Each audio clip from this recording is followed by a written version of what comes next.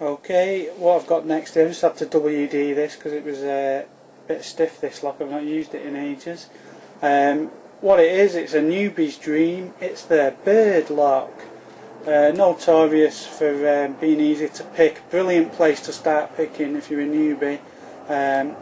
Good thing about these locks, if you get one of these, if you get one of these, they're really good for you to start bumping with. And of course, once you've bumped with these, you can start picking the bird lock. A brilliant starting point for whatever type of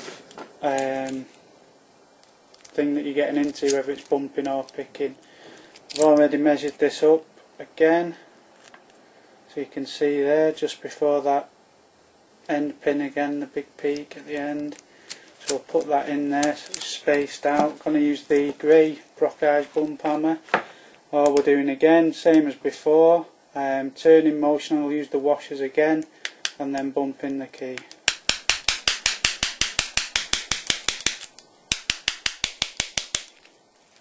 There you go. Couple of hits, doesn't normally take long, and the lock's open. I only use these really now if a newbie comes round, but you know, needed servicing anyway, so just WD'd it up. That's the bird lock bumped with the bird bump key.